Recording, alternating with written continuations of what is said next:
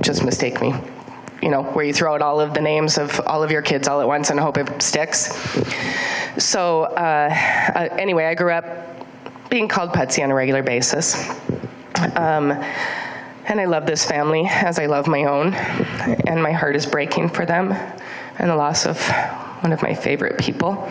But in her honor, I would just like to say, in this house of God, I'm going to say it anyway, a resounding shit the bed. Okay, hi, I'm Annie. I'm also one of the special nieces, and I just want to say what an inspiration Putz has been on my life also, because I do what I do and I am who I am because of her. And I also have 30 plus years of fixing people's hair and cutting and curling, and I love her and our family also. Thank you. Thank you.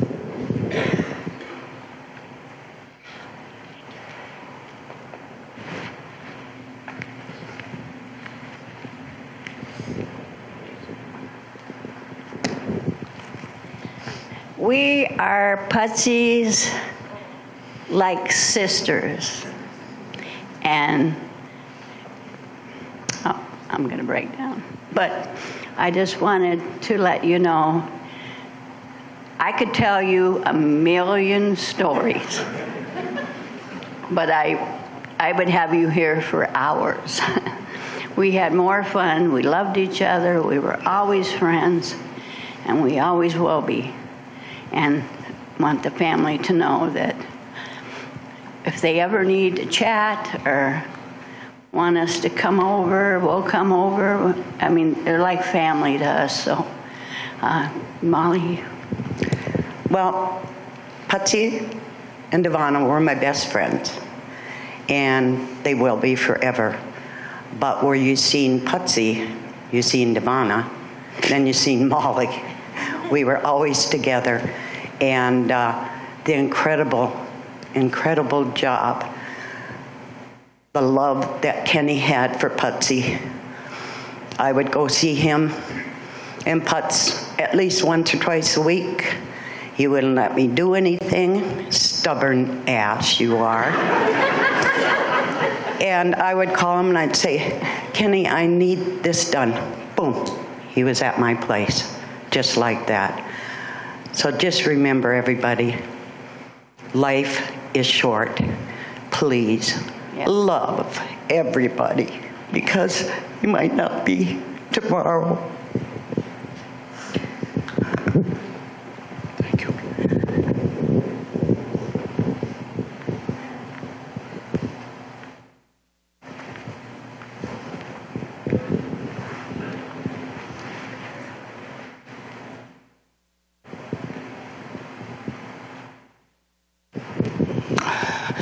I'm Ellen, and I had the good fortune of meeting Putsy 52 years ago at the St. Cloud Beauty College. From day one, she's just been near and dear to me. I grew up in Bagley, Minnesota, and I was down in St. Cloud with no car. All the kids were going home for weekends, and I didn't. And she said, come home with me. And so I did. And the moment I walked into her home, her mother Elvira and every one of her sisters, everyone just treated me with their hearts of gold and made me family. And on our trip up, we'd leave St. Cloud. We'd get past Little Falls, and then it was Randall, Cushion, Lincoln, Motley, Randall, Cushion, Lincoln. We just couldn't wait to get home. So the reason I say I was from Bagley is I do go there very, very often. I live in the city. And every time I drive past Little Falls, I say, Randall, Cushion, Lincoln, Motley. And now and again, I wish I had stopped more. But we would stop, call Ken and Putsy, and boy, in a second, they were meeting us at the restaurant. We'd have lunch. And I'm telling you, these two are so very special. Putsy is so near and dear to me. I'm blessed so many times over to have a friendship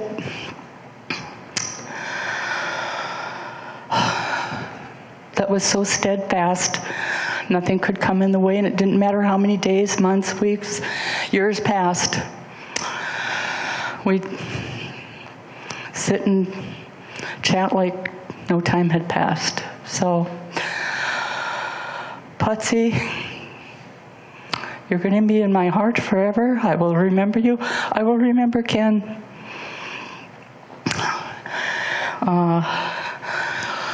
I'll take care of him as well as I took care of you, maybe once a year, once whatever, but I'll always let him know I'm there as a friend. And Greta, I'm sure you don't remember, and I wish I could remember the instance, but your mother said, I don't know what it was you said to Greta, but she just adores you, and I have no idea.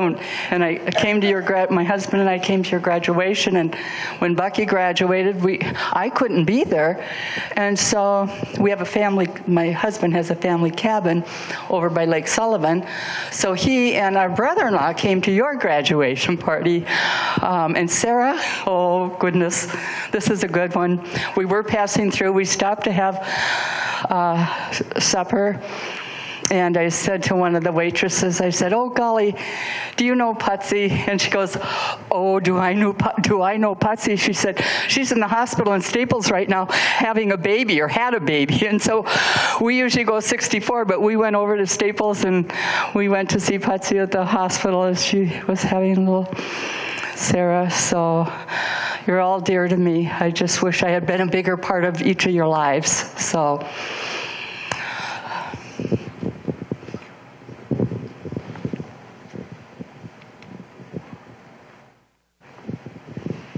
Thank you, all of you, for sharing beautiful memories for Ken and his kids and lots of friends and family to remember. Let's hear that next song.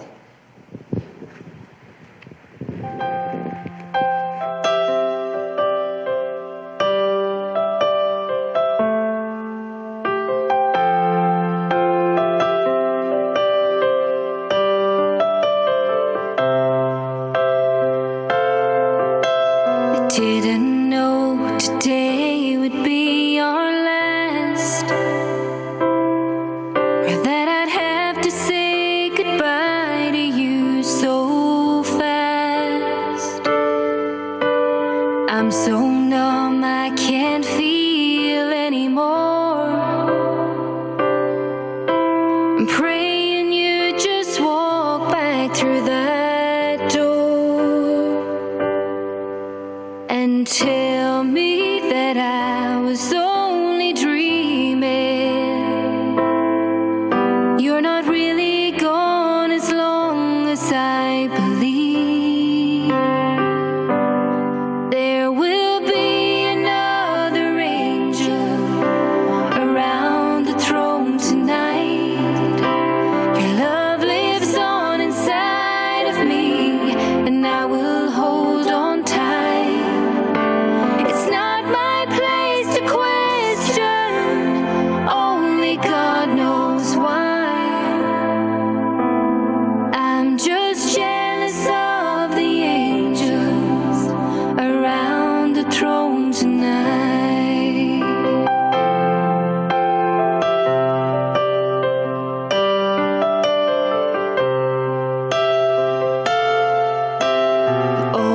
Made my troubles feel so small, and you were always there to catch me when I'd fall. In a world where heroes come and go, well, God just took the only one I know. So I'll hold you as close as I can,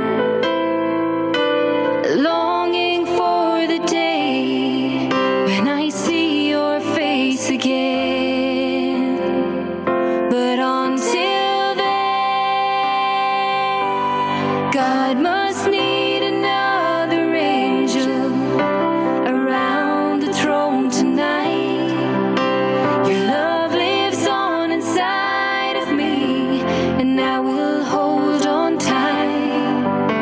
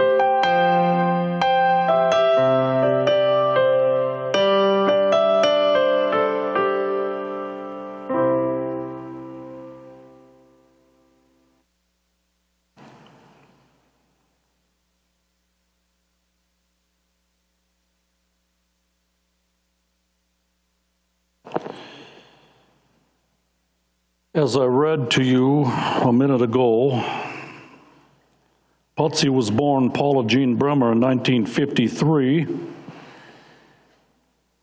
Ken reminded me the other day that her daddy, Joseph, was a janitor here at the Motley schools, and for whatever reason, Dad Joe started calling little Paula Putsy. And we have known her as Putz and Putsy ever since. She started her work ethic early. She started probably at Elroy Truck Stop,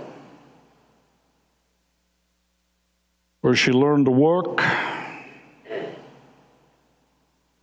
I was told a story also the other day, and I read to you that at 12 years of age, she met Kenneth Swecker, and it was love at first sight. So I wondered about that, assuming they probably went to school together, or at least were community people who knew each other somewhat, and I wondered about that. But I've learned that Ken was delivering papers back when Putz was 12, 13 years old. Perhaps even delivering papers as a fill-in. And he was expected to collect the fees from the Bremer household. When young Mr. Kenneth entered into the Bremer home, there was Miss Paula Jean washing dishes. And apparently for them, how well they knew each other before, I don't know, but it was, in fact, as I read, love at first sight. Some years later, they were married, and to them were born 3 wonderful children. They crossed the 51 years of marriage mark last month.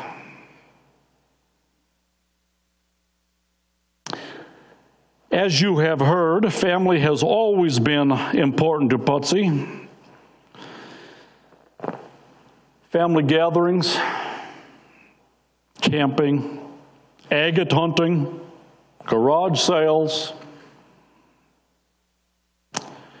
being with her sisters, being with her family was always a highlight for her.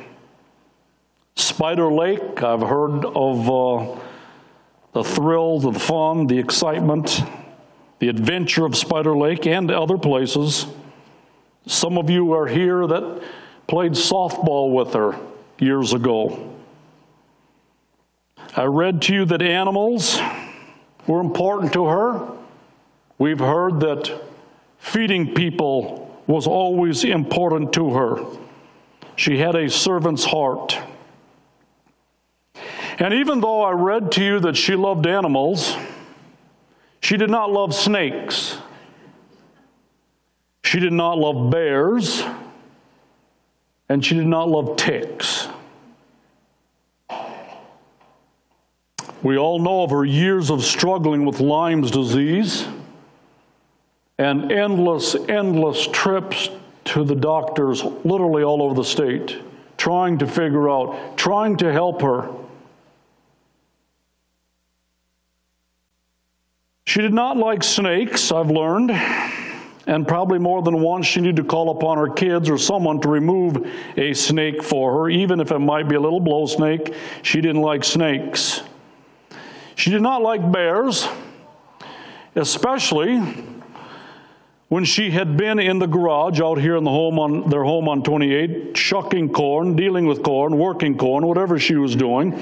And the corn smell was evident, apparently, to the bear also.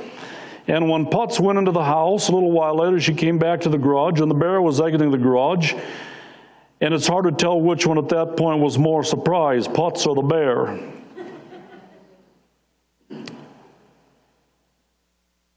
Ken has told me, too, he has discovered some time back his beloved Putsy loved shoes. Lots of shoes. But that's a story for another time. Many family trips were made to be with family, including Wyoming, and I know there's some watching from Casper, Wyoming today, as well as other places, but many trips were made there to be with them also. I want to say one more thing about Ken and Patsy before I read some scripture. And then I will read some scripture today that was chosen by the family. Very, very good scripture. I'm going to read a little more scripture at the committal service. Also very, very good and very, very appropriate. All chosen by the family. But I want to say this first. 51 years ago, when Kenneth and Paula were married, they probably stood before the pastor or priest, and they committed to one another things like this: for better or for worse, for richer or for poorer, and in sickness and in health. And 51 years ago, Ken and Patsy wouldn't have known what that might mean in the next 51 years. But over those years, and particularly these last couple years, together they have found out what it means to be committed in sickness and in health. They live that out. As you have heard, Ken was caring for his bride night and day in sickness and in health. It reminds me some of the words of the Apostle Paul in 1 Corinthians 13 when he wrote, "Though I speak with the tongue of men and angels, but I don't have love, I'm just a noise." And so what he begins to describe, love needs to be acted out. And Ken continued to show his love to Patsy when she was sick and weak and frail. Paul says, even though I have the gift of prophecy and understand all mysteries and knowledge, and though I have all faith that could even move mountains, but I don't have love, I'm nothing.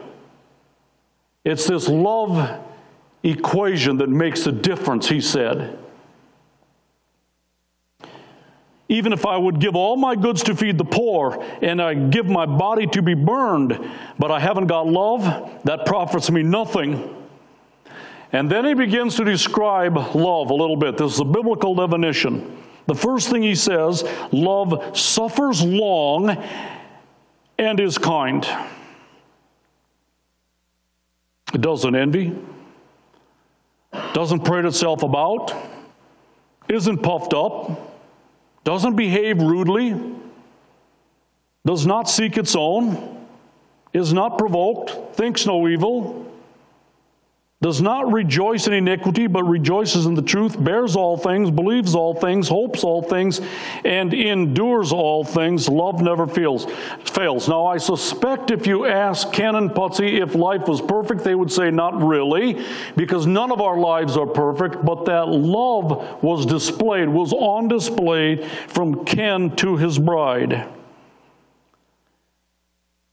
And so may I say to you, my friend, on behalf of your family and us, well done, sir, in living out the biblical definition of love to take care of your beautiful bride.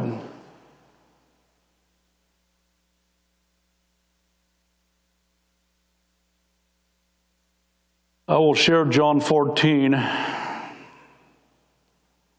as Greta and the family has given to me. I will share some of that at the committal service. But they also gave to me John 3:16, and we all know what that says, or we probably have heard it. For God so loved the world that he gave us his only begotten Son, that whoever believes in him, that's Jesus, should not perish but have everlasting life. We're familiar with that part. But I want to read a few verses that lead up to John 3:16. I want to understand where Jesus was coming from when he told us, as well as the people of that day, what John 3:16 is. And so here's the story leading up to it. I'll try to be brief. It's only a few verses, but I want us to understand the story. Why? Because I believe the Bible is real. I believe it's true. And I believe that we will all cross this threshold from life to death to eternity at some point. We all will.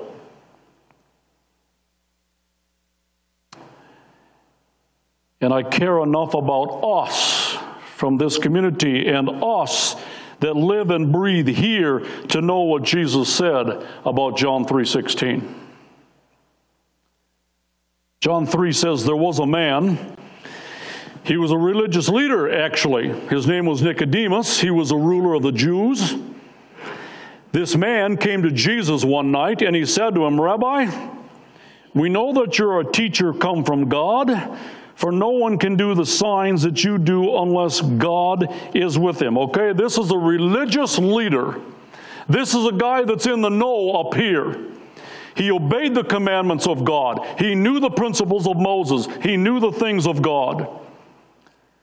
And so he comes to Jesus with a curious mind, a curious thought, wondering, who is this guy?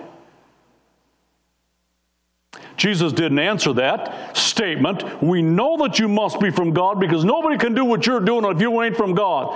Jesus didn't even answer that. He simply said to them in John 3:3, "Most assuredly I say to you, unless one is born again, he cannot see the kingdom of God." Nicodemus would have been just like the rest of us would have been. What in the world is that supposed to mean? And he said, how can a man be born when he's old? Can he enter a second time in his mother's womb? I'm working up to John 3:16 because it's all part of it. That's the only thing he would have known. Well, I was born by my mom. Well, that's the only thing I know about. How can that happen again? And Jesus said, "Most assuredly I say to you, unless one is born of water and the Spirit, he cannot enter the kingdom of God. That which is born of flesh," referring, you were born from your mother Nicodemus, "is flesh, but that which is born of the Spirit is spirit." Jesus is saying to this religious man who knew the religious terminology, Jesus is saying to him, you have been born of the flesh, but now, Nicodemus, you need to be born of the Spirit. Nicodemus simply says in verse 9, John chapter 3, "How can these things be?" And that conversation continues between Jesus and the religious leader. And in John 13, or almost to 16, Jesus said this to Nicodemus, "No one has ascended to heaven but he who came down from heaven." He's talking about himself. That is the Son of Man who is in heaven. And then he says something strange. He probably would have thought this strange, but he would have known what he was talking about. Jesus said to Nicodemus, "As Moses lifted up the serpent in the wilderness." He would have known about that story. That comes from Numbers chapter 21. This religious leader would have known about Moses lifting up the serpent in the wilderness. You probably remember the story too. A disease had broken out and people were dying like crazy. And God said, "What are we going to do? You got to stop this." And God told him, "Put a serpent on a pole and stick it there. And when they look upon the serpent, they will live instead of die." That's what he's talking about. We're working to John 3:16. And he said to them, "And as Moses lifted up the serpent in the wilderness, even so the Son of Man must be lifted up, which he will be lifted up on the cross, that whoever believes in him," that's the Son of Man, as they had to look at the serpent and believe, he's saying to Nicodemus, you must believe in him who will be lifted up for you. He's talking about Jesus himself. "Whoever looks upon him and whoever believes in him should not perish, but have eternal life." And then he said this, "For God so loved you and everybody else that he gave his only begotten Son," Jesus speaking about himself, "that whoever believes in him," that's look upon him and live, look upon him by faith, "whoever believes in him should not perish, but have everlasting life." And then he said this, "For God did not send his Son into the world to condemn the world, but that the world through him might be saved." You see, friends, Ken and I had this conversation just the other day. God sent Jesus to die in our place Because after all, from the Garden of Eden on, we've inherited sin, and someone needed to deal with my sin, Patsy's sin, our sin. God so loved the world that he sent his Son, that whoever would embrace the Son by faith, look upon him as those people in Numbers 21 did, the snake, to live. Whoever looks upon Christ will live. Kenny and I were just talking about, what does that mean? Jesus isn't necessarily asking me to be a Free Methodist. I just happen to be the pastor here. He's asking us to trust in him and him alone for our salvation.